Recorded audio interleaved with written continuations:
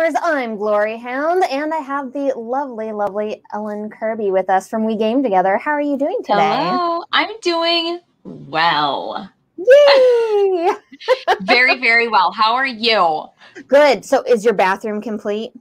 It is not. No! I thought that's why you might right? have been doing so well. I was like, oh.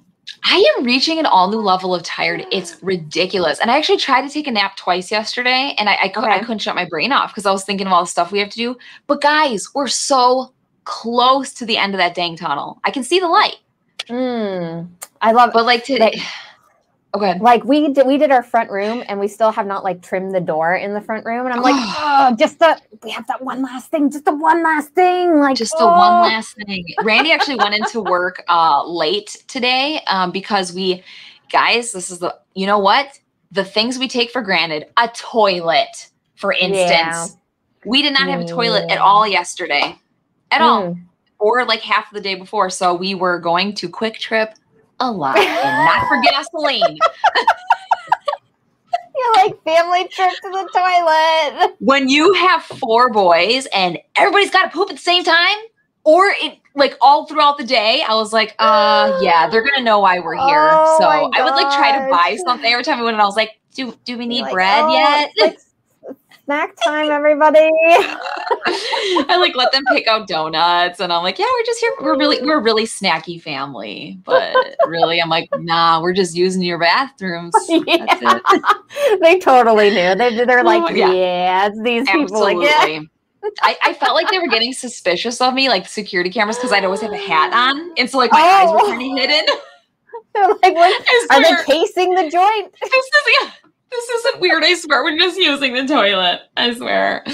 But when Randy put it in this morning, I was like, this is amazing. And I am so sorry for ever taking a toilet for granted. Like I apologize to all the toilets that I've ever used. Having that a I took them toilet for in granted. your house is amazing. It's amazing. How did they do it? How did they do it back in the old days? Like they just walked out to the shed, peed in a bush. Like yeah.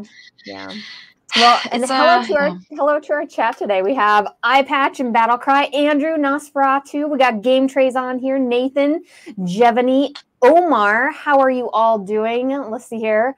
We got James and C-Dub. How are all you doing? Yeah, everybody's really excited about your bathroom story. It's like the new book, Everyone Poops by Ellen. It's Everybody Craps. Like, there's nothing that makes you more unfeminine than just like having to take care of business. Well, like it's just, everybody does it. Everybody does it, but that's a whole special situation not having the toilet in your house because it's really I don't even know what I would do. Like, I would at least try to break it up between different QTs or something like that. I would go to the one over here and then like the Circle K down the street or something. So I wouldn't. Let's just say my friend Holly, who lives 3 minutes down the road, she's getting a cake after all this. Like, she deserves. I've been at her house constantly, showering, bringing the kids over to use the bed. I'm just like, we're a part of your family right now. So, right. But we're so close to being done. Yeah. She's just a saint with all of this. Oh, but I had to use the bathroom yesterday, and I'm like, I am not going to Quick Trip again. It's just too embarrassing. No. So I drove to her house. You can never visit that Quick Trip ever again. You're just like, you know, you kind of get never go again. Yeah, we're moving. We're actually moving to another state. You kind of just get to a point in your life where you just don't care anymore. And I feel like I'm already there. Having 4 boys, it's just like whatever. But I drove to her house, and her and her husband were in the middle of like a very serious conversation. And I just walked in. I'm like, hi. I'm using your bathroom, and they're just like having this really important like conversation. And I'm like in their bed. Oh my gosh, you're like making me cry this morning already. I came out and they were still like, really in this. It was an intense moment. They weren't fighting, but they were talking about some very important life things. Yeah. And I was just like, I get the award for being the weird friend who comes over to pee while you're talking. Super awkward. Oh no, we are breaking up again. You're freezing, Miss GloryHoundd. Like, can you hear they're sitting here. Can you hear me? I can just hear you now. You there? Okay, I'm here. Okay. Guys, the stream's going to be super sketchy. Sorry, everyone. Sorry. Yeah, I don't know what's going on. We were with the freezing stream a lot earlier. Yeah.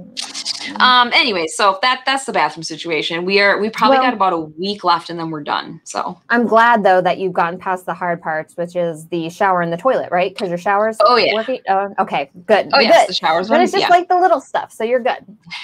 Yeah. That was just the little stuff. Yeah. Oh my goodness. Anyway. So do we want to talk about board games already? Yes, we do. I'm sorry. I was reading the comment that you just clicked on there. Glory, have you played Binding of Isaac 4 Souls card game? I have not. I would like to check it out though. Binding of Isaac. I'm going to have to look that up. I have not heard of that before. Is it on sounds like a U game only because it's very different and I've never heard of it. GloryHoundd plays all the weird games that I've never heard of before. It's so funny because I have like a card style game to talk about today. So oh my gosh. That's right. I love it so much. Game. I'm like, yes, it is. Oh my gosh. Look at this. Omar says so much bathroom talk when I was ready to talk board games. You never know what you're gonna get here. It's super important though, you know? It is. Sometimes you gotta talk about these things in life. Absolutely. Absolutely. So, let's see here. The Binding of Isaac is an amazing video game IP. I have not played the video game either. Like now, I want to get like an in-depth conversation. I'm like, what is this game about? Hold on. Yeah. I mean, hey, who is it that asked you about that? And no, we're not going to do purse talk this week. You missed the Bat Wallet last week. Nosferatu. Yeah. Was it Nosferatu? Yeah. No. Purse talk was last week. Sailed. Hello, Kabuki. Yeah. How are you doing? So, okay. What did you play this week? What do we got this week?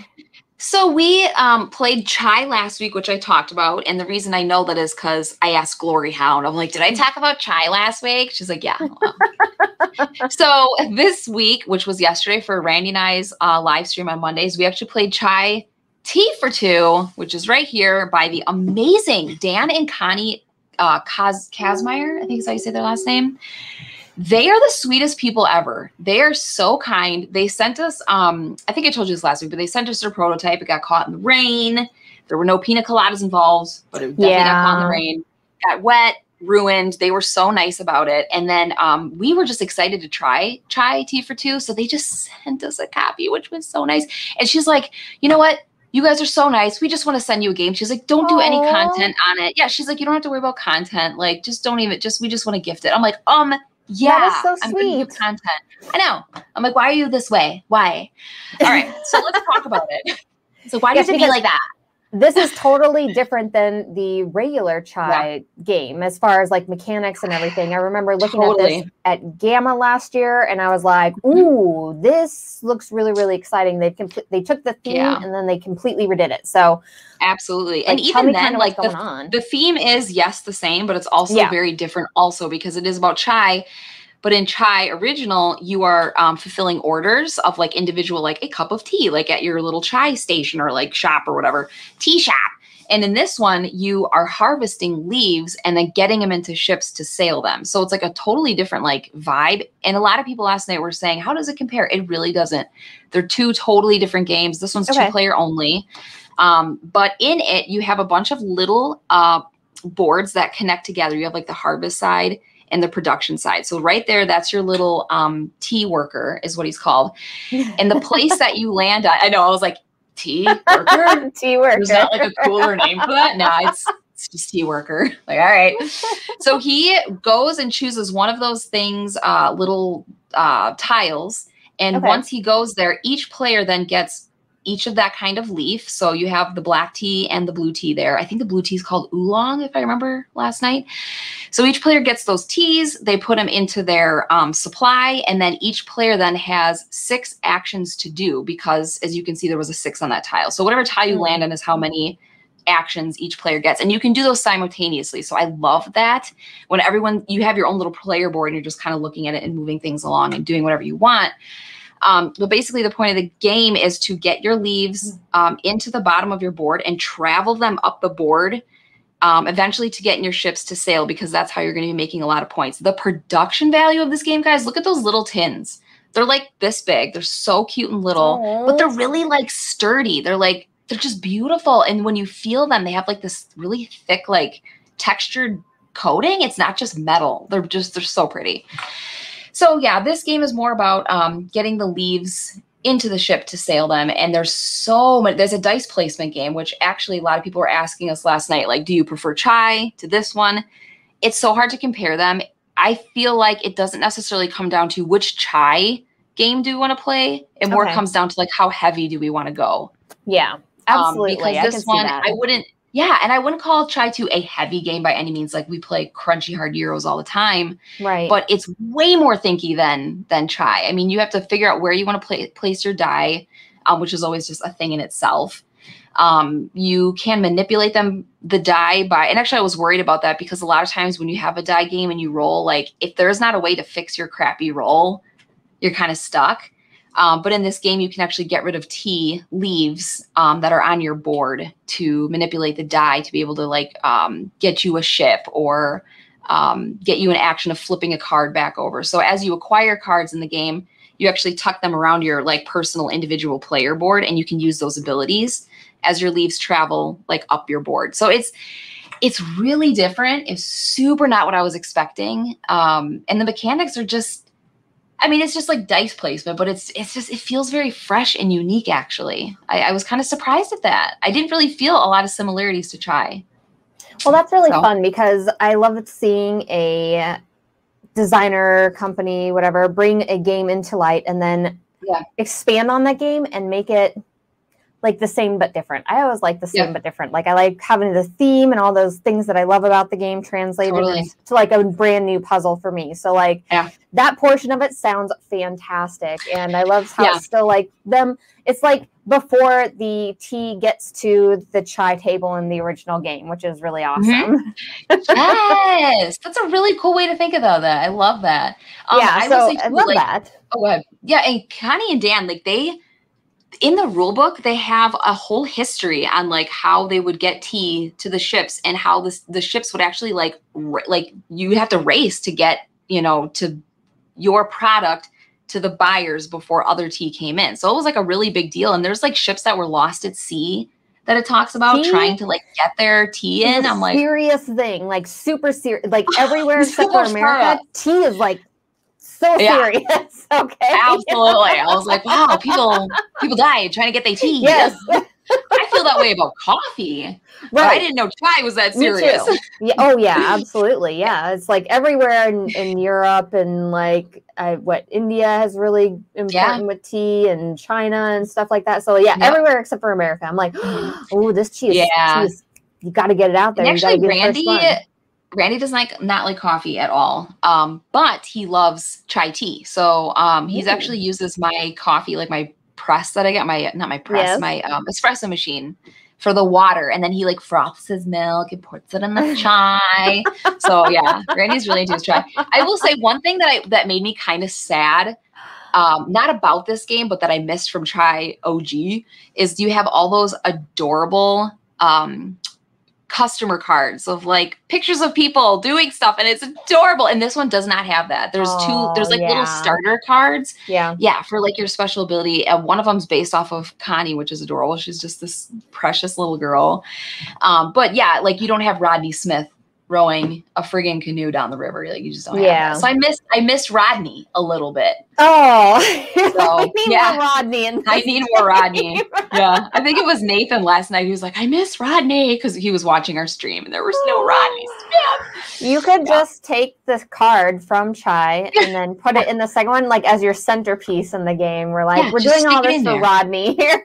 He needs his tea, okay? Rodney. Yeah. He needs it, all right? Leave him alone. This is definitely a heavier game. No, I highly recommend checking out. And they are serious about their production. Like they want their games to look good. And this is like classy as heck. Which class. Is so awesome. I freaking love. I love Kickstarter because I love deluxe things. Like I love deluxifying games. I feel like that brings a whole new gaming community to a game. Absolutely. Because people will look at it and go, oh my gosh, this looks so amazing. Yep. I want to play it. I don't know what it is, but I want to play it. Like it looks so much fun. I don't know what it is, right? But I need it in my life. There's something about being able to have all these really unique pieces to touch and play with and stuff. It brings out like that kid part of you, you know? Absolutely. Like, oh. Hey, Randy's in the chat right now, my man, and he says chai high tea is an expansion for the original. So, yeah, I don't know. We don't have high tea, do we? Let's see. No, I don't think that we do. But anyways, there's that comment, everybody. There's that. I started thinking about it. I'm like, do we have that? I don't think we have high tea. So yeah, Randy, just tell me if we do. Do you have a favorite tea then? Okay, like Randy says we don't. I didn't think so. Do I have a favorite tea? Yeah. And chat too. Chat, what's your favorite tea? I'm curious. I don't have a favorite tea because I don't really drink a lot of it. Yeah. I will say we used to go to this little bistro by our house. It was back in the day when Randy and I were like friends, but I didn't really like him, but he liked me, and I was like, go away. Back in those days. Back when I hated him and he would cry on me. There was a day, believe it or not, that I did not have great feelings towards him, which just blows my mind now. That's so surprising. Oh my gosh. It's really sad seeing as how I'm the one who basically proposed to him too. It's kind of like, how did you go from that to that? But that's how I work. Don't ask me to explain myself, all right? But I would always get a raspberry chai and then have them put extra pumps of raspberry in it. So it was basically sugar water. It was pretty sugar. Much. It was basically, sugar water. There ain't nothing healthy about that. A light caffeinated sugar water. Just a little bit. Just a little bit. Randy would definitely know more about this topic. And he actually bought a whole like sample case of a bunch of different kinds of chai because he really gets into that. And we have a friend who comes over here all the time and games with us, and he also does not drink coffee. So we're always making him chai. And okay. Yeah. Ooh, there's like all sorts of delicious tea suggestions in here. I'm like, oh, okay. Now Randy, I need to go try all these different things. Start writing them down, everybody. Okay. Absolutely. Randy, you should take notes here because... So I've tried hibiscus tea, which I really, really like. What else? I really like an English breakfast sort of tea. Okay, yeah. Like an English tea with the little milk in it and stuff, because it's probably like the closest thing to like a coffee that you have. My favorite tea is coffee tea. Yeah, like a really black English tea. I don't like it. Oh, sorry if you're talking. Mine's freezing up again. Oh no! Just keep talking if you're there. I'll just smile. Real great. Okay. As long as you smile, everything there you is go. fine. There you go. If you see me go, then you know we're frozen. This is what I do whenever we freeze. That's how you do it. So Randy says it's spices only, and you add your own sweetener and milk froth. Is that what chai is? It's just spices? Like, what is he saying? Gosh, man, these freezing moments. I know chai is like a super spicy tea, but like I think I'm so interested in this. Whatever they put in chai, like any sort of cinnamon piece stuff, like I'm allergic to cinnamon, so if you have cinnamon in it, like I can't drink it. And chai, although it smells like wonderful and I want to drink it so bad, I know it's super bad for me, and it would just not be. Okay, interesting. So chai is just a mixture of spices. I didn't know that. Interesting. I didn't know that either. So is it just like a regular like cup of tea, and then they throw like bam spices? Dang. But I think regular tea, don't you steep it, and then chai is like you actually drink it because you dissolve it in water. Like it's not a steeping process. All tea is like all real tea is steeped, not. Yeah, because you wouldn't drink the leaves. I'm just chewing the tea. What you eating there? Tea? What you eating? Tea? Are you eating a steak? No, it's tea. Kabuki says allergic to cinnamon. Oh man, I love cinnamon. It's the worst, Kabuki. The absolute worst. Could you imagine not eating cinnamon? Think of all the things that you can't eat, like pumpkin pie, churros, like that's super sad. Okay, pumpkin pie, French toast. French toast has cinnamon in it. Like, how are you surviving? How? It's so hard.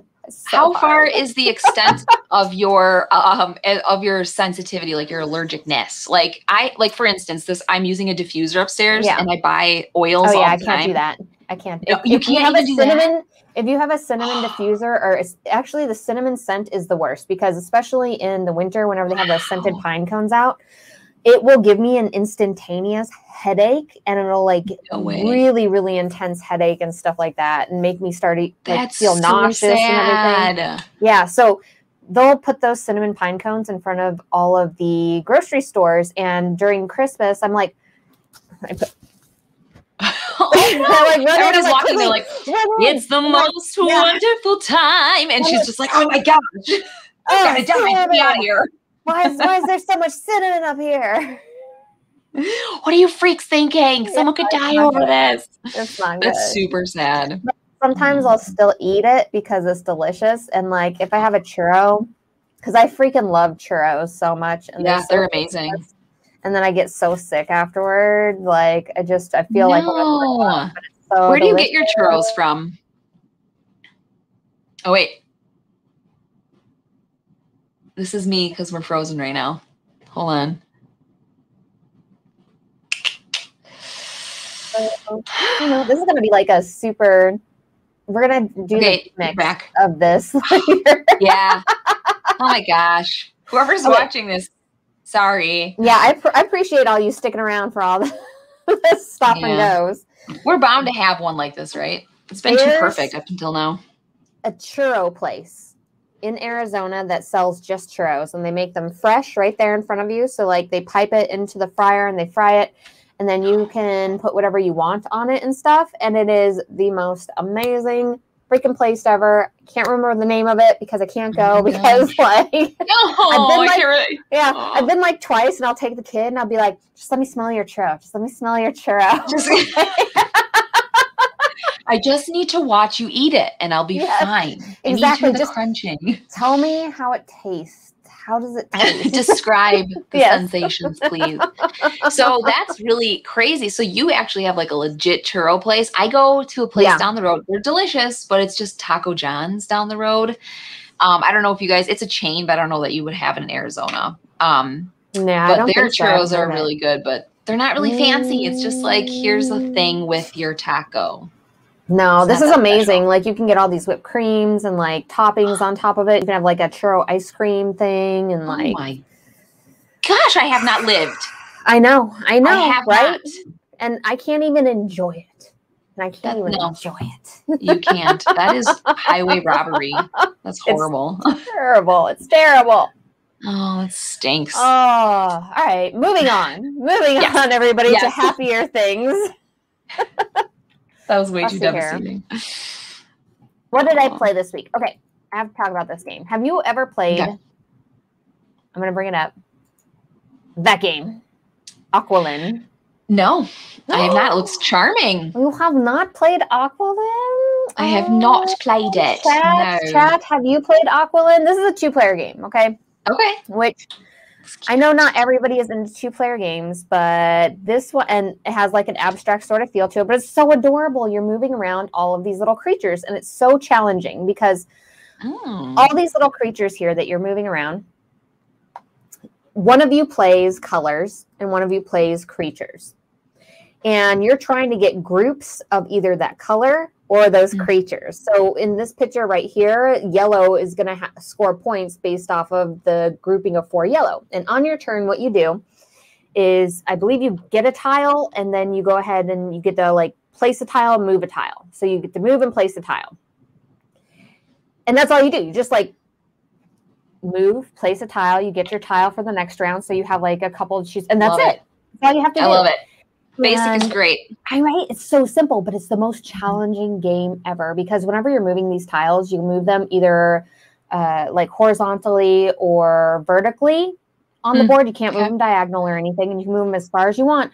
But since you're trying to group those tiles, but you're also trying to avoid the other combination of stuff, it becomes incredibly challenging. Because right here, you see there's like some seahorses over here. That sea thing could get out of control, but you might also want the seahorses to be close to you because of the color that you have or something like that. So it's very much a push and pull, and you get exponential points based off of how many groupings you have together. So like a group of 5 is like way, way better than a group of 4, you know, because it's just harder to get those together, you know? Is that my picture adorable on BGG, GloryHoundd? Yes, it is. Of course I'm showing my pictures off first, everyone. Oh my gosh, are you kidding? You're like, some babe took these pictures. These pictures are amazing, everyone.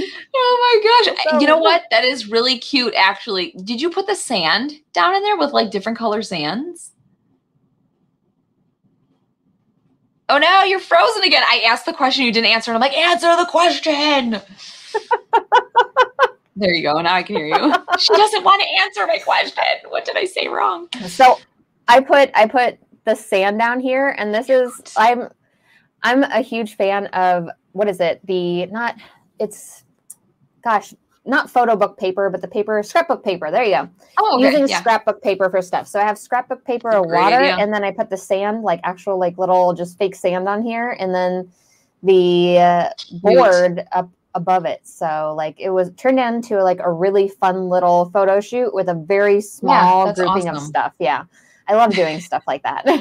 I want to say hi to Jim, who just said hi. Ellen and Kat, two of my favorite peeps. Hello. Hello, Jim. And then Randy asked, where's the death in this game? That was last week's theme. Okay. These games are way too cute, Kat. What's going on? Where's your death? I love cute games too, but this one, the total death was last week, and plus we have, I have another one to talk about that has a little bit of death in it. Oh, all right. You're like, don't worry, there will be death. Some political intrigue, all of the things you love. Oh my gosh, especially in these trying times. That's what we want to talk about. You totally have to play this game though. Like, okay, I played it with the kid. Super cute.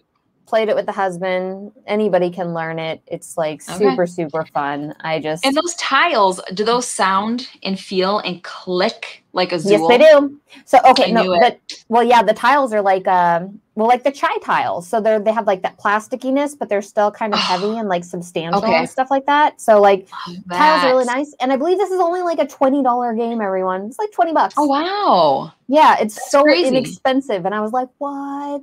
So inexpensive for so much fun. How is it possible? How is it possible? That's awesome. It looks really, really cute. I would love to try that.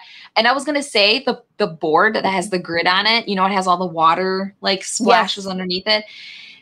I love that. So there's something magical about that sun coming through the water and making that. It makes me immediately think of like my childhood, Little Mermaid, like being at the pool where the water's like doing that dance in the water. When we were on the cruise last year, we were walking through the beach and the sand and all that. I'm just looking down like, I feel like I'm 10 and it's amazing. I love it. So I love the little board. I've played with my husband. Anyone can learn it. I'm going to say ouch for Derek. Wow. I didn't mean it like that, Jim. Okay. Let's see how it is. Derek, where are you? She just called you dumb. I know. Right? In the nicest way. Now. All right. So super important question. I know you already mentioned it. As a kid, were you the Little Mermaid when swimming? Girl, I was freaking Little Mermaid in the bathtub, at the lake, at my friend's pool. I'd always go, and I would splash up like this and water would come around. And my mom would be like, you're getting water all over the bathroom. You do the hair flip thing and you're like, I want to be where the people are. Yeah, that was me, girl. Yeah, I have 3 Little Mermaid shirts. Oh my God, that's who I am. Me too. Right? Yeah. It was the best. You know what? I actually posted a photo. I was doing yoga and I have this Little Mermaid shirt on and it's her big red hair and she's like, wow. And James Hudson actually posted on. He's like, Ariel's my bae. Yeah. He's like, everybody loves the Little Mermaid because it's a mermaid. Like it's the coolest thing ever. Living under the water, like It sounds horrifying, but amazing. Yeah, like she was my princess. The Little Mermaid, the movie and everything, it was so fantastical and such a cool underwater world, and everything was so lively, and like the music was so much fun and everything. Totally. Jim says, "Wow, that was amazing. Sing a little more." Oh, thank you. Oh, thank you. Thank you. I sing all day. I had the feeling though. I was like, oh my gosh, this is like totally you were totally the Little Mermaid. Absolutely. You had to be. I had like the Barbies and like the little figurines I would play with in the bathtub. And when you pull the string in her back and she's like, says whatever, has her little fork. I actually took a picture. Miranda and I were on vacation last year, and I had just gotten out of the lake and my hair was like all messy, and I didn't have a hairbrush, and I had just gotten extensions put in. You need to brush out that mess when you put extensions in. So I was like, what can I use? Oh my gosh, I'll use a fork. A dingle hopper. So I went in the kitchen and I got a dingle hopper, and I was in the bathroom like brushing my hair, and I took a picture of it. Oh my gosh. Yeah, I'm a freak. I love it. So yeah, she's my girl. She's my girl. Oh, fun Little Mermaid fact. Prince Eric can't understand fish language, so he wouldn't understand the Kiss the Girl musical number that was just awkwardly, silently sitting in the boat staring. Can you imagine all these fish being like, would you just kiss her? And then he's like, this is like the weirdest experience I've ever had right now. Strange. He wouldn't even care about the fish singing. It would be what they're saying. So good thing he couldn't understand them. Oh my gosh. Yeah, I will say my boys, like they'll watch any movie. Like they don't care. My boys are very testosterone boys. They punch each other. They're wrestlers. Everything is like a competition. But they will watch anything, and they love The Little Mermaid. And so the other day they went to watch the sequel, and I don't know how many there are. It's when Ariel has a lot of them, actually. I think there are. Yeah. Yeah. It's one where Ariel has like a little daughter. Mm-hmm. I was slightly disgusted. I was like, this does not meet the caliber of The Little Mermaid at all. The art, I'm like, what? Oh, the personalities. Yeah. That like, there's just that twinkle, that sparkle that was missing. It just felt like, no. Yeah, it's like Aladdin, like the second Aladdin or something like that. For some reason, the animation was just not as good. Yes. And I was like, why did they have the same? Like, what happened? Yeah. Why couldn't you have like translated it? Yeah. And like, the voice actors were maybe different. Yeah, I don't know. Totally. It just didn't even feel like The Little Mermaid. It was like in a totally new movie, which, you know, don't call it The Little Mermaid, call it something else. How about call it The Little Brat? Okay, how about that? The Little Brat with a guest appearance by Ariel.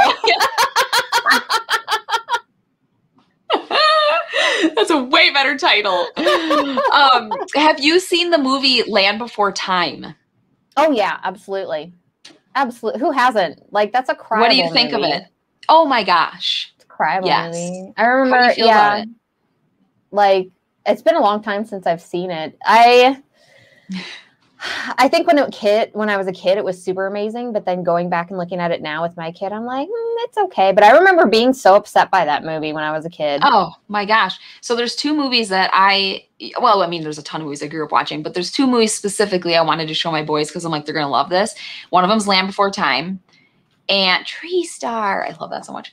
And then one of them is The Never-Ending Story. And so they cannot watch those because they cry. They cry every time, and it makes them so upset. Yeah. Like when he's pulling his horse through the mud and he dies in the mud. Who doesn't cry over that? Well, hold on. Who doesn't?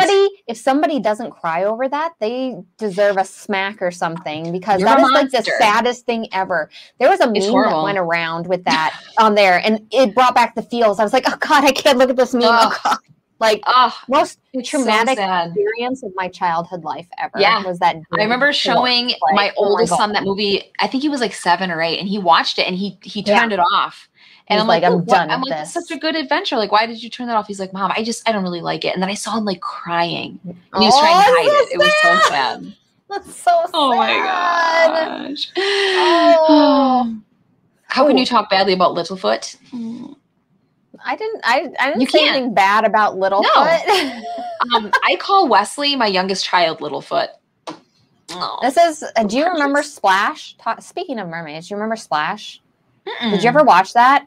Ooh, no. Oh my gosh, you haven't seen Splash? No. Oh my gosh. Okay, so Jim, who are the actors in it? It was like Daryl Hannah and gosh, why can't Forrest Gump guy? What the heck? I can't remember his name. Oh, Tom Hanks. Yes, Daryl Hannah and Tom Hanks, and it was a mermaid movie. No. How did you miss that one? It was a mermaid I don't know. movie. And it was a live action movie. So like she was an actual mermaid in the sea. It was so cute. Okay, what is wrong with me? Did this come out like fairly recently? Was this like a fairly recent thing? No, this was it had to have been like in the 80s or something. It had to have been in the 80s. All right, I'll be watching that immediately after the stream. Yeah, no, you need to watch it and then like report back to me. Let me know what you think. I will. I freaking loved that movie. It was so good. I need to see it. We'll be discussing it next week on my stream. Yes, John Candy. Exactly. We'll just translate that to the next stream. We'll be like, okay, so what did you think of Splash? What did you think? Let's carry on the Splash convo. Right. Land Before Time, though, when he thinks that his mom, he sees like the shadow and he runs up and it's just himself. And oh my gosh. No, now you're bringing back all the super sad moments. I'm thinking about them. But that song, I sing it all the time around the house. Apparently. Really? It's so incredibly sad. My kids can't handle it. I don't blame them. I'm just like, but you have to watch it. And like, it makes it sad. I'm like, watch it. Yeah. For nostalgic for me. You have to.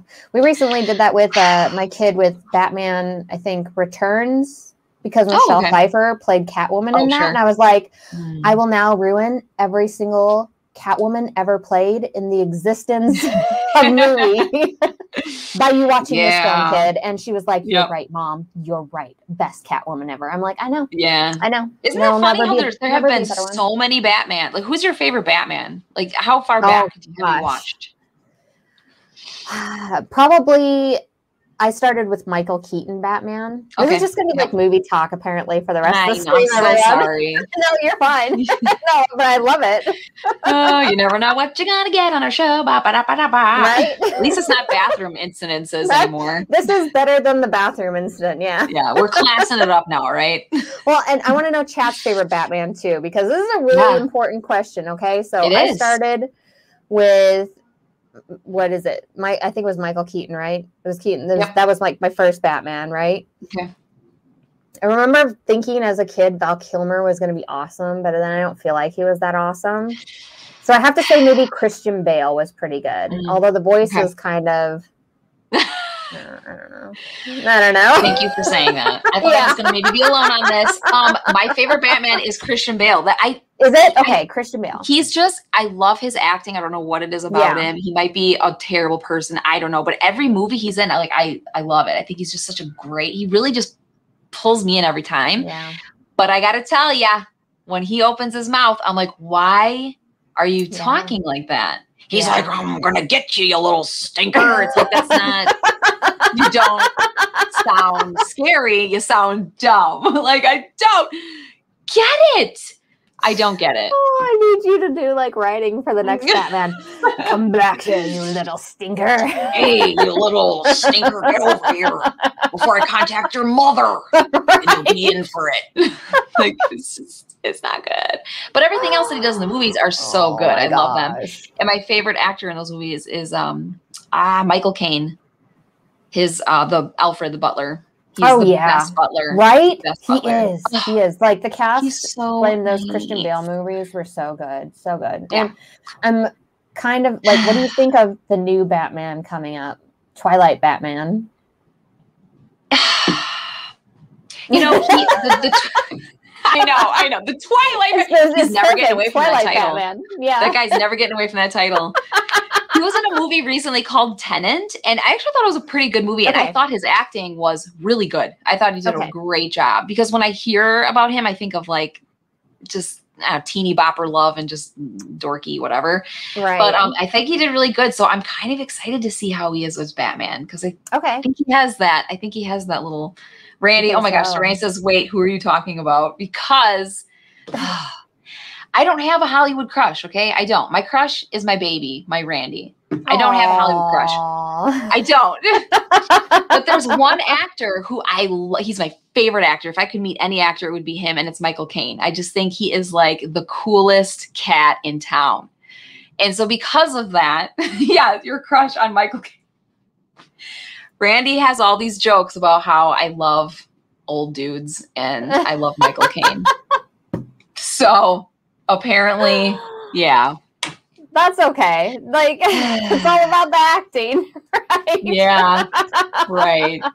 He's just so cool. Michael Caine is so, he almost reminds me of like a British, like John Wayne. He's just hardcore and he's like, okay, shut up and take it kind of thing. And I think he's cool. Okay. Yeah. I don't think I have a favorite actor or actress either that I can think of. Cause like, I mean, okay, no, I can't say that.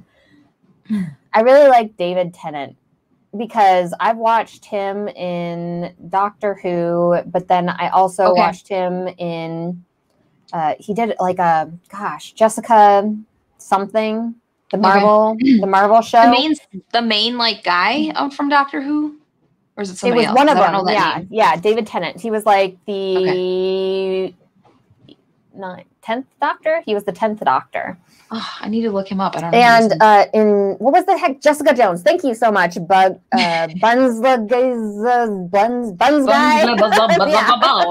you so much. Yes, he was in Jessica Jones, and he was amazing. And the range that he can play between being like the doctor and then going to like this really evil character that you hate. And then I also watched him when he's done some like Shakespeare sort of stuff, like plays and everything. And I just love him. He's such a fantastic actor. He can be funny. He can be witty. He can be like, he has such a great range. He can be like dastardly and evil and you hate him. And he can be super fun and exciting. And you're like, oh my gosh, like the range. Gosh, I wish I knew who this was. He doesn't have like one thing that he plays. Everything he does is just good. So I'm going to have He was in Harry Potter? He was in Harry Potter? Oh yeah, he was. He was, right? Which character? Because that will help me know who that is. Oh my gosh. Which character was it? He was like one of the Are you looking it up? Oh, I should. Okay. I mean, if he wasn't Snape, right? Please tell me that I'm not. No. Wrong. I bet if you saw him, you would probably know. Dang, I wish I knew who that was. Okay, we're bringing. Okay, I'm just gonna get up on screen. We're gonna go. Yeah. Yes. Please, please. Just get the game picture out of here. Yeah. Let me get that out of there. Games. Oh my gosh. I'm seeing some love for the Twilight actor, by the way. Eclectic Camel, which is I know who you are. I know you. He said, my friend David. He says that he's played in other things, to be fair, not just Twilight. I have never seen him in anything other than Twilight. Okay, so this is David Tennant. Oh, okay. I thought that's who you were talking about. Okay. He's in Harry Potter? What? He had to be one of the teachers. I'm like, right? Barty Crouch Jr. What the heck? I don't remember it a whole lot. Movies, and I don't remember him at all. Yeah, he's like super. From the first movie? Freaking love it. So good. Was he the guy, the teacher with the face on the back of his head? Like when No. Okay. No. Huh. Weird. I'm so weird. Was that back of the head guy? Oh my gosh. All right, that's our movie segment. Yeah. I could talk about this forever. Like I have so many more comments. I'm gonna stop it now. We're gonna get back to board games. Back to board games, everyone. So what else did you play this week? Okay, so this is great. This is really great. My children had friends over on Saturday, and it was in the throes of having no bathroom. So I had my 4 boys plus 2 more boys. Yeah. That was interesting. That's a lot of boys. Oh my gosh. It was a lot of boys, but I have 11 brothers. How did you survive that? Because I have 11 brothers. Oh, okay. That's how. You're used to it. All you gotta do is make them some corn dogs and tell them to get out of the house and go play in the hose, and they're fine. So that's what they did. But so they had these friends over, and they've been asking me to have friends over all week. So I'm like, fine, let's just, I don't even care. Stop asking me. Let's have them over. Super sweet kids. But they were playing video games the whole time, and they were fighting. These friends were fighting. I know. And I was like, we're done here. So I turned everything off and I said, you're going to play a board game. Yeah. And the kid who was over goes, my family doesn't really play board games. I'm like, oh, you do now, child. You do you're now. like, shut up, sit down, kid. I'm like, you're playing a board game, whether you like it or not. So they were like super not into this. Like I was like making them do it. So I turned off the video games and they played Castle Panic. Have you heard of it? Yes, I love Castle Panic. What a fantastic game to play. It's a great game. The main reason that I had them play it is because my oldest son, who's 12, knows how to teach it. And I'm a terrible teacher. So I'm like, get over here. So I made Lucas stop playing too. Castle Panic is a cooperative game. And so I thought these boys would have fun kind of working together. And that way there's way less going from person to person explaining their individual cards. It's more like everyone's looking at each other's stuff. Yes. So in a situation when you're teaching co-op, especially to kids, like, or teaching them a game, co-op is a really good way to mitigate question asking and just things like that. It opens up conversation at the table. Oh, I'm talking so fast I can't even breathe. Okay. Deep breath. There's a castle in the middle. Seriously, I'm like, oxygen, please. Please. You have a castle in the middle, and throughout the game, after your turn, the very last thing that you do on your turn is you draw 2 monsters out of this bag. You blind draw them. You slap them on the board. You got to roll the dice and put them on the board at their strongest strength. Throughout the game, as you go from person to person to person around the table, those monsters start encroaching on the tower. So your job as a player is to work together to defeat these monsters before they crash your castle to the ground. So if a monster, if you damage a monster, you can actually take that little token that has the numbers on it and flip him down to a lower number. So you just kind of chip away at the monsters until you actually get them into your possession. The only thing I didn't quite understand is it's a cooperative game, but when you kill the monster, you take it into your personal like space. Yeah. And then do those score then at the end of the game? What's the point of that? Just to see who killed the most monsters? Like, is there? Yeah. Okay. At the end of there, I believe there is some scoring with that in the end to see like who won the most. But yeah, for the most part, you all win collectively for that. I think okay, perfect. It's a sort of like sub thing for people that need to know if they're number one. If you place everything into board games, you're like, I need to be number one. I thought so. Okay, and then explain one more thing to me, because me and my son were like about to go at it at the table. I was like, Luke, you're wrong. And he's like, Mom, you're wrong. Do you every round pull monsters out between every single turn, individual turn? You get 2 new monsters out, right? It's not per round, it's per person. No, it's per person, I believe. Yeah. Otherwise it would be way too. Otherwise, he's like, Mom, it's way too hard. Then I'm like, no. It's called Castle Panic for a reason. You're supposed to have panic while your castle is being invaded. Out, then you ain't doing it right. You're not panicking during that game. You're not doing the game. Yeah, exactly. Oh my gosh, a Galactic Camel says Ellen passes out mid-description because I can't breathe. I'm like,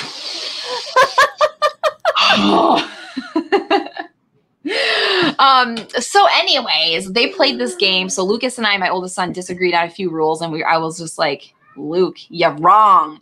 So we kind of, so we figured it out. And the kids, this was so cool because I watched this dark room of boys playing video games when they weren't interacting at all. And when they did, it was fighting, literally just like yelling at each other, to coming together, playing this cooperative game. And the 2 boys who were visiting who said we're not into board games loved it. And the kid, hearing his thought process to figure out who has what card, what you can trade. Like I'm like, that kid has a gamer's head on his shoulders. It was so fun listening to him. You could see it right away. Totally got it. Yes. I was like, power gamer. You couldn't do it. It was awesome. It was super cool. And I was like super into it. So I kept running upstairs and like trying to help Randy with the bathroom, which I wasn't at all. Sorry, babe. And then I run downstairs and I like bring more snacks and I'm like, who needs help? And we would talk it out. It was really, really cool. That's so awesome that you could facilitate that experience for everybody, because that is so much fun introducing new people to board games, especially kids. I felt like a boss. Yes. Oh yeah. You were a boss. You were a boss. That's so awesome. It was awesome. I mean, I don't know what it is, but that happens where kids will get together and they'll start arguing and fighting and stuff like that over video games. And I've had to do that as well with my kid and be like, nope, no more video games. Like, this is it. You go do a project, a hobby, play a board game, like anything else, because there's something creative, angsty, that's tangible. Yeah. Oh my gosh. And there's something about that instant gratification, which is a great feeling. Like, we all love that. But in a board game, you have to like take a deep breath, like I'm trying to do, and like think out your turn and think about other people at the table. It's not just like staring and these things are affecting you only right away. It's like you're thinking of everyone. So it's just, it forces you to kind of settle the heck down. Fantastic, fun game to share with everybody. Cool. It's a perfect gateway game. And I love your going into it cooperatively with everybody, because you're right. That just, it smooths everything over for everybody, you know? Totally. It was great. All right. Let's see here. What else did I play? Okay, hold on. No, you're good. I played another Vampire the Masquerade game. Oh, everyone. Here's the death. Vampire the Masquerade. Okay. So, are there dead fairies in it? There are not dead fairies in it, okay? But there is some death, right? Okay. Just a little wee bit of death. just a tiny bit of death to make sure you know you're still alive, okay? A pinch of death, yeah. So I recently played Vampire the Masquerade Rivals. This is by Renegade Games. It was a Kickstarter that we backed, and I had played it on, I think it was like Tabletopia or something like that. Okay. Tabletop Sim ahead of time before I had actually backed the game. I freaking love this game so much. Cool. Tell me why. As a vampire, you are in different clans. Do you know much about Vampire the Masquerade? I do not. Okay. No. I'm like, well, hold on. Let me tell you about Vampire the Masquerade. There's more. Hold on. So in Vampire the Masquerade, you play as a certain clan. So you're not just a vampire, but you are a specific clan of vampires that has a specific set of skills. Okay. So for example, the Bruja are very strong, fast vampires and everything, whereas like, say, the Toreador are more charismatic vampires, and so they fight in different ways. The Bruja might be more like hand-to-hand combat, where the Toreador might be more talking behind your back and getting you in trouble with like a higher-up power or something.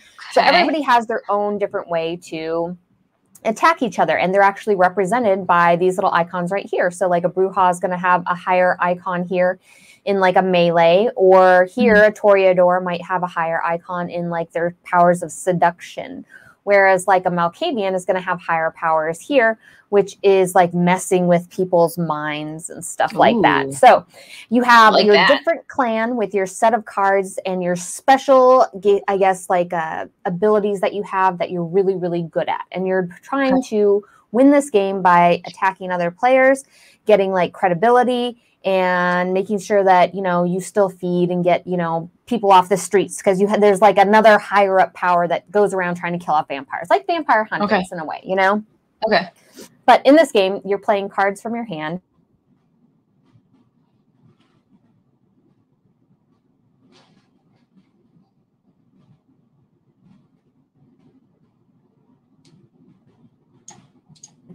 And you basically, I'm trying to, okay. Sorry, you were frozen, but keep going. Am I back? No, yeah, you're back. I was just kind of doing the okay. So you have your little vampires here that you put down, and these are going to be the people that you attack with, and you have special agendas and everything that you're trying to complete, and then you have abilities that you can play from your hand as well. So the special agendas here can be for the Malkavian. I believe you have to do, what was it? Like, I can't remember the name of it. It's not like a diplomatic thing, but it's like going behind people's back and creating some mastermind like plot. And so you're trying to put down cards and do special things where maybe like the Brujas all trying to attack everybody at the table. And it's really interesting because in most card games like this, you'll play a 2-player where you're playing against somebody. It's kind of like, oh, back and forth. I hit your stuff, you hit mine. With this game, everybody kind of wins in a different way.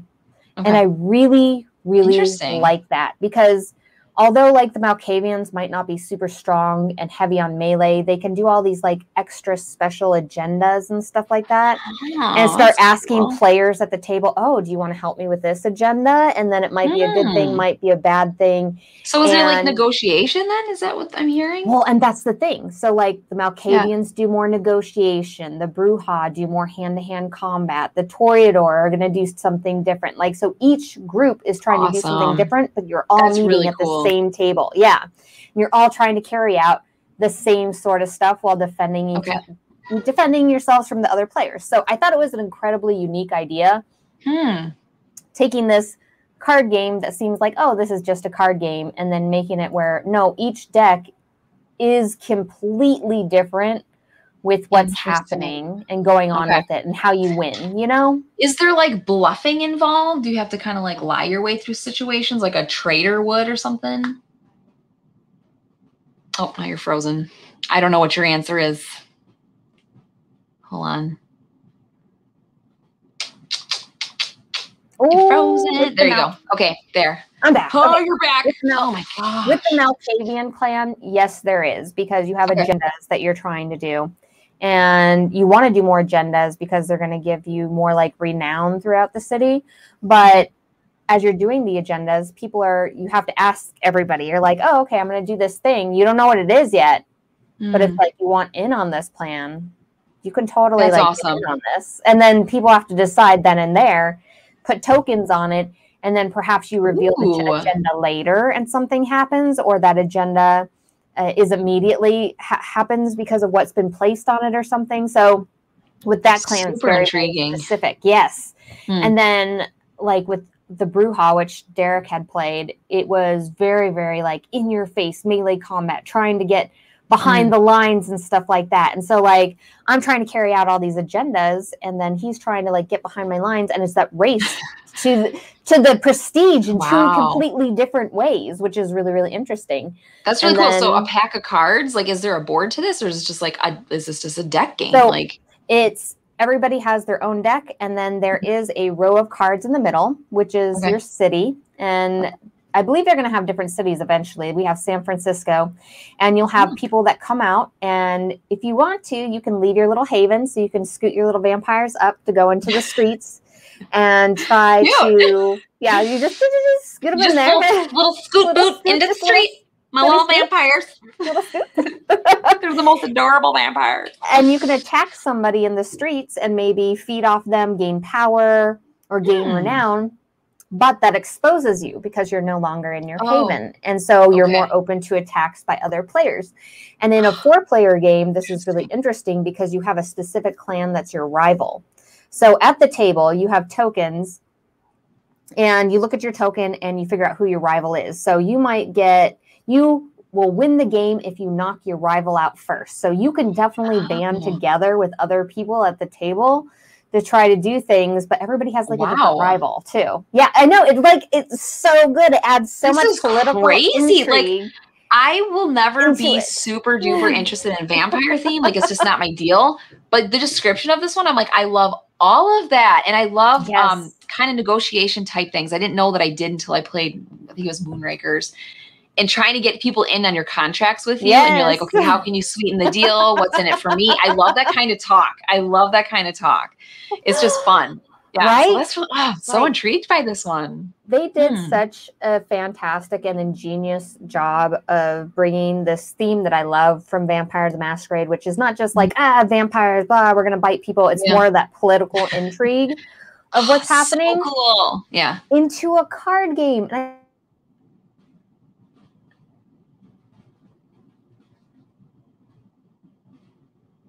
this is my frozen face. Dang, this stream is being so finicky. Sorry, yeah. You there? Okay. I'm here. I'm so sorry. I'm so excited about this game. I'm excited too. I want to reach through here and just like talk to people about this game. I'm so excited. We just talked about Batman. We just talked about Batman for 30 minutes, and now we're finally talking about board games, and the stream's like, no, not going to work. It sounds amazing. Like, your description has me super duper dupe intrigued. Yeah. It's hard translating an IP into a board game and having the feel of an IP, but I really feel like this did a fantastic job of it, because you have all that political intrigue and kind of like excitement of going into the streets and being like, oh.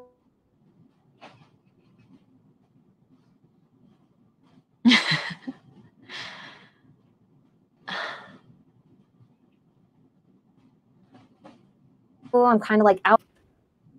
I'm back. Okay, you're back. Okay. Oh my gosh, this is. I'm so frustrated. I know. Every time you say something that I'm like super want to hear, it's You just get closer and closer and closer to the camera, and you're like, are you there? Omar says Ellen should just freeze to mess with GloryHoundd. I'm just like, it's so frustrating. But that sounds really great. Where can you get this game? Is this just like anywhere, like Miniature Market, cool stuff? Is it, because I've never heard of it. It's delivering on Kickstarter now. So Kickstarter backers are getting the game. It should be in your friendly local game stores here pretty soon. We're going to end up playing it on Thursday's stream, I believe. So I'm really excited about it. So if you're interested in just checking out the gameplay and stuff, I would do that. I'm not for sure if I'm going to play Malkavian or Toreador, because I always play Malkavian, but I kind of want to try out Toreador this next time. I don't know. We're going to see. From Renegade Game Studios. Okay, interesting. How many times have you played it? Because it sounds like you have a thorough knowledge. Is that because it was already from something that existed that you knew of? You were saying yes. I really know the IP a lot, but also I played it on Tabletopia a whole bunch of times. So it would be unfair to play you right now. You would destroy me, basically. You know this game. Yeah, so I played it on there a couple times, maybe. So. Oh, that sounds super fun. You know, you have such an advantage. Like the content that you and GloryHoundd, I almost call him GloryHoundd. The content that you guys do is like Kickstarter stuff. So you get to see all this like new, awesome stuff. I love that. I love that you keep telling me about games and I'm like, well, what is this? It looks great. Yes. That sounds really interesting.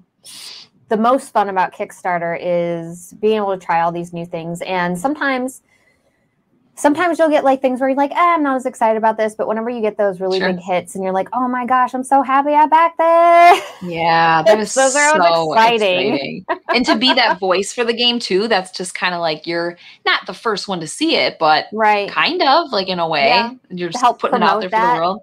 Yeah, that's really, really cool. This is amazing. Try it out. Yeah. Wow. So the bottom comment, I cannot pronounce that name, says the IP has been around since 1991. Yep. Nosferatu Clown, who is also a Vampire the Masquerade fan because he has, Nosferatu in his thing there. Okay, I see. The IP is super awesome, and I've played Vampire the Masquerade, the role-playing, from where the IP comes from, the role-playing game, quite a long time ago. I'm trying to think of when it was, but yeah, I played it for several years. We had like a 2-year campaign or something like that going on. Awesome. Where we got to play. So how do you say, the guy whose comment you have up, how do you say, or girl, I don't know who that is. How do you say their name? Nosferatu Clown. Nosferatu Clown, because I've seen that name come up a lot in like chats and things. So that beginning part of his name is a clan from that game or from that IP. It's That's so interesting. Yeah. Hey, putting a face with the word. That's cool. Let's see. I wish Mage or Werewolf would get the traction that the vampire has. That's fine too. Yeah, no, I agree. Mage the Ascension I think it was Mage the Ascension, but Werewolf was super good. And I think they just did Wraith too, and then they have the Hunters one. So they World of Darkness universe is so vast, and they have so much fun stuff. It's all creepy and crawly and like right up your alley. Right, exactly. But each bad guy has a different book, So if you want to be werewolves, you can do Werewolf the Apocalypse and stuff like that. And the old vampire film really. Yes. So Jolly Lumpy says. Or an old vampire film, really old, yes. Back in the old vampire films, the vampires are called the Nosferatu. Nosferatu. That's kind of a fun thing to say. I'll be saying that all day long. It's so much fun. It is fun. But yeah, it's cool. It's a really good game. You definitely got me intrigued. I still have not found Micro Macro City. Is that what it's called? Yes. Micro Macro. You haven't gotten it yet? No, and I really want it. So I kind of keep track of like the games that you talk about that I really want to get. And this is Rivals is one. It's called Rivals, right? Rivals. Yep. Okay. And Micro Macro City. I gotta play those again and try that one. I know. So good. Micro Macro City, is all crazy sold out now, but it's super good. Yeah, you need that in your life. Find it. I feel like I do. I feel like it would go on this beautiful game topper. Yes, and then when we played it, we had the kid involved and everything. Everybody's down there on the map, and they're like looking. You got your your magnifying glass out, and you're like, "Oh, look over here! This is happening over here!" And I love it. So much fun. Yeah, also, I just saw a friend of mine just got it. Yeah, like, right. I know. I really want to color it really bad. Does anybody else like? After you solve all the cases, just have that feel to it, because it's all black and white. But I really want to color everything, or at least like all the little people. Like, it's very satisfying. You could use like one of those fiber tip like pens. How satisfying would that be to just kind of like?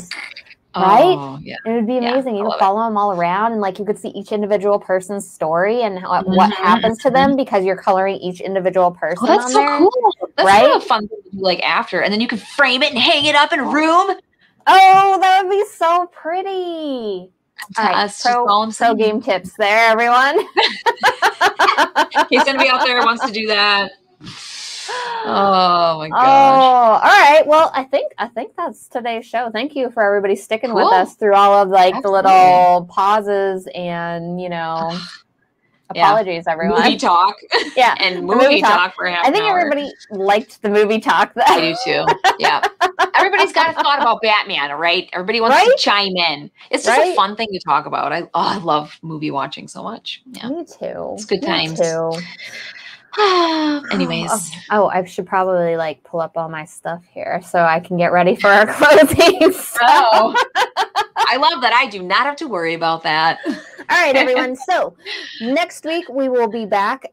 Ellen, do you want to tell them where we will be back at? Yes, we will be back at We Game Together YouTube channel. I think we use Restream, so we should be on Twitter and Facebook as well. So you can watch through there. I never know how to do this. That's where you'll find us next Tuesday, 12:30 Central, whatever time. I'll post about it. And GloryHoundd and I have been talking about possibly having guests on the show in the future. So it's something we're kind of working out right now, but we're gonna talk about it and hopefully get some more people on here just to see what everybody else is up to also. That would be super amazing. I'm excited about the guests. I've been thinking about it for a little while, and I think having a guest on here and there would be really, really exciting. And just absolutely. I mean, because we talk about everything, and who doesn't want to hear about like a random designer or publisher or, you know, content creator and their random thoughts as well. So yeah, and even just random things that's going on in their life. It's just interesting to talk about. So absolutely. We want to get to know ya. Absolutely. So we will see all of you next week. Bye. Bye.